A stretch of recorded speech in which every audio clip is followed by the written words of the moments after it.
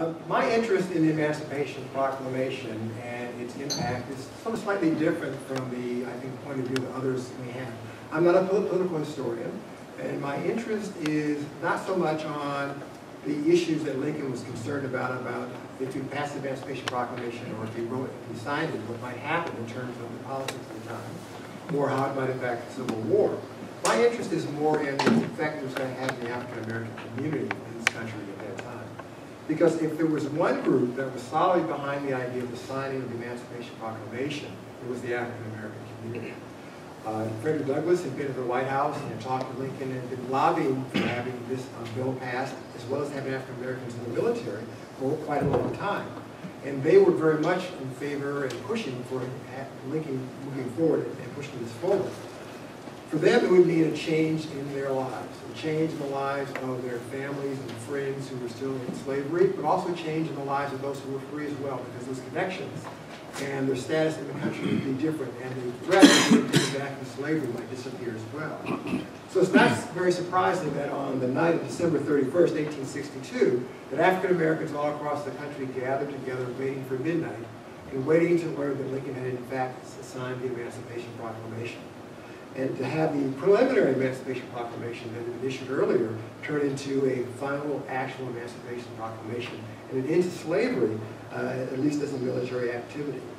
What it did was to create a new day for African Americans in this nation, to change their status and change the possibilities they might have for the future. And I think it's also important to talk about this event in terms of what it means, not only to people like Frederick Douglass, but what it meant also to those who were still enslaved. I don't think we learned enough or talked enough about how this change rolled across the nation, how it affected their lives, and how they stepped forward or reacted to these changes as they were informed about it and allowed to be a part of this change taking place. We do know that for those who were living in close proximity to the Union's troops, that in fact the Emancipation Proclamation's implementation meant they could be free. And you could see this in terms of the African Americans who were in places like Fort Monroe in Virginia or New Bern, North Carolina, who were already at Union lines or who flocked to Union lines as a way of gaining their freedom. They knew this would change their lives in important kind of ways. But there are other places where they weren't near Union lines where the changes took place differently.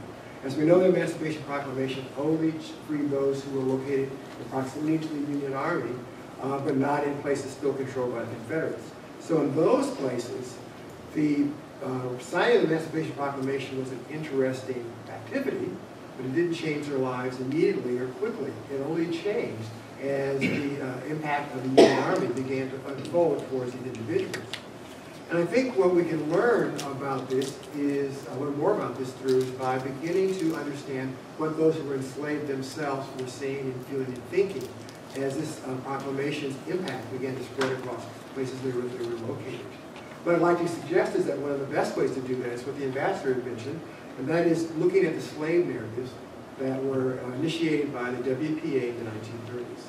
If you don't know much about them, they were essentially interviews done by the WPA that first began as interviews of older residents of the United States. They wanted to capture the history of this country in the words of those who had lived it.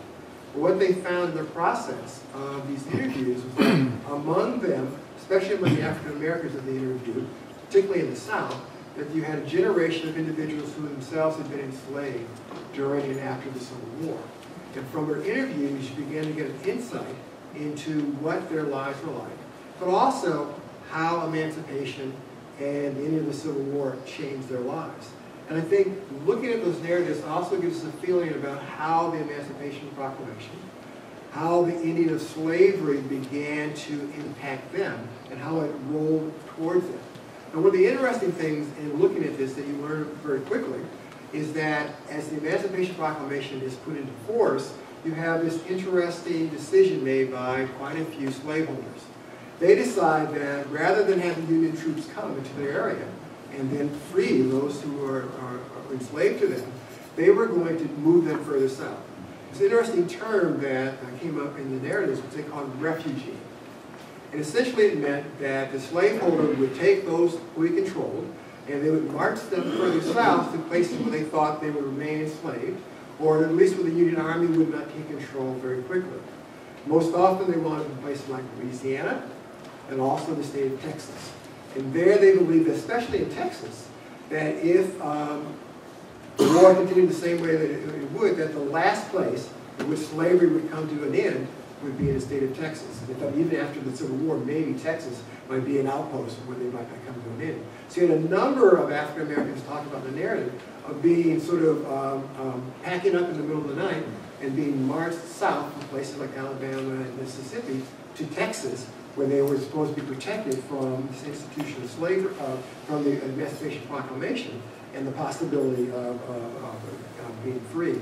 It's interesting how they talk about it, because they say they listened to the slaveholders. The slaveholder very often said to them, "We're doing this to protect you, to take care of you, to make sure that you're not bothered by these changes that are taking place." But in fact, they were watched out for their own well-being. But these narratives, I think, give us an interesting insight into the kinds of steps that Southerners are taking as the Emancipation Proclamation was passed. They recognized that it was going to change their lives, and they wanted to protect the way they were living as much as they could as possible. Also, what was interesting was watching how the impact of the Emancipation Proclamation slowly spread across the South. Because the key to this is the arrival of Union troops in different locations, and then the announcement or the enforcement of the Emancipation Proclamation giving freedom to these individuals.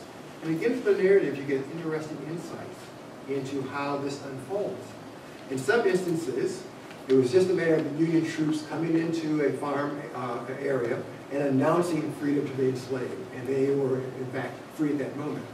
In other places, they'd have a huge ceremony in the middle of town, bring everyone together and make this major announcement about the slaves being free, often with the admonition that you should now lead a good life, not do anything wrong, and enjoy your freedom and not do anything to embarrass yourself or your countrymen in the process.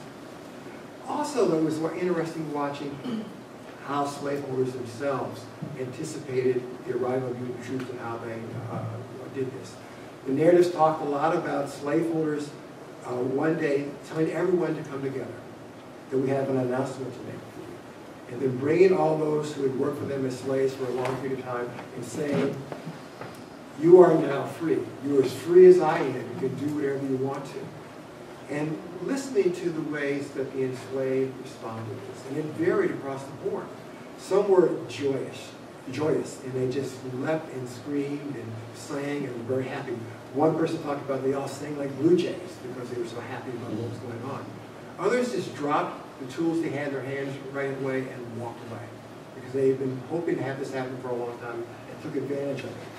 Others, I think, weren't quite sure how to think about this, because freedom in the abstract is a wonderful, enticing kind of experience. And freedom in reality and how that sorts out is a much more challenging thing to begin to think about. And I think for many of them, it was trying to figure out what freedom meant.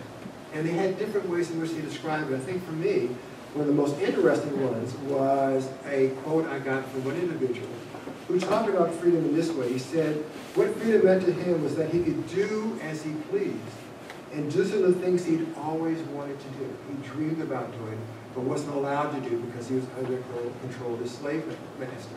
So that I think this change for them was a very important and interesting one in their lives. But surprisingly, as you read through the narratives, the reactions aren't always what you expect. That in fact, some of them are not as positive or enthusiastic about this change in their lives. What we have to keep in mind is that this is the life they had known forever. And now you're saying your life is going to be different. You're going to have to change it entirely. You're now in control of the choices that you can make. And I think they're trying to figure out what this freedom actually means in application. And that uncertainty at times can be troubling. At one level, there were bonds that developed between those who were enslaved and those who enslaved them. And this closeness made it difficult for people to break away. There were children that they had raised from being very young to adults who they were close to. And so in some instances, you had individuals who decided that rather than to leave, they were going to remain on the plantation and stay connected with those individuals. And quite a few stayed there for several years after the end of the Civil War and their freedom. Others, though, decided that they were not going to stay there any longer, that they had slaveholders who had been cruel to them, who they had no empathy for, and they were going to leave and go off on their own. But the problem was, what did going off on your own mean? How do you begin to sort that out? How does your life unfold in its setting? What we know is that as people are given their freedom, they're not given some of the tools that they really need in order to enjoy and to leverage that freedom. The acquisition of land is nearly impossible to get. Their rights on the political level, on the economic level, are very much controlled by others. So their ability to act as citizens, to act as free people, is very much limited by the surroundings in which they're in. Also for others, there's this sense of intimidation, and for many of us, this sense of intimidation. One of the times when I read about the slaveholder talking to the slaves and saying they were free, that you could do whatever you want to, is he said that someone else came up behind him and said, if any of you decide or choose to leave here, you will be killed. Because we expect you to continue to work here as you had before. So this factor of intimidation is there as well. And even when it isn't stated, it is a concern that many individuals have in terms of how they are going to adjust to this new world, to these new challenges that are facing them. For them, I think freedom was a wonderful possibility that they were willing to embrace and weren't quite sure what the meaning would be altogether. And what is also interesting is seeing how long it sometimes took for the idea of freedom, the Emancipation Proclamation, to reach those individuals. Probably the most interesting place to look at this is in the state of Texas. We talked about people being refugee to Texas because they felt that might be the last place where slavery would be ended. Well, in fact, it's the case. Is that in Texas, even after the end of the Civil War, people were kept in enslavement for a long time. It's actually not until June of 1865, June 19th, that you begin to have this announcement across the state that in fact those who were enslaved were free. And indeed, this is the derivation, as many of us know, of what is called Juneteenth, which is finally the recognition and the announcement that those who are enslaved are now free. One person in the narrative referred to this as a Negro 4th of July celebration, Juneteenth. So I think it's very much true. So I think that the key here is beginning to understand the complexities and the challenges that emancipation brought into the African American community and what it brought to those who were enslaved. I think many of us in our mind believe that it is a very straightforward process. Freedom comes and people then are able to embrace that and to have a new life. But in fact, it's much more complicated. Complicated by the fact that the economic and the political circumstances are different. Complicated by relationships that have evolved over time that make it hard to pull away. But I think what is very true about the Emancipation Proclamation and the response of African Americans to this, especially those who were enslaved, was that given all the ups and downs, given the uncertainty, that in fact they were glad that it took place because it does change their lives. And I sort of want to end with a quote from one of those narratives that I think gives us a sense of the meaning of the Emancipation Proclamation for them. And it's by a woman by the name of Belle Carruthers of Mississippi. And what she said in the narrative is that it was true that under slavery we were fed, clothed, and sheltered. But I am like the man that said, give me freedom or give me death. That given the option, I'd rather be free than to have all these other benefits that might go with it.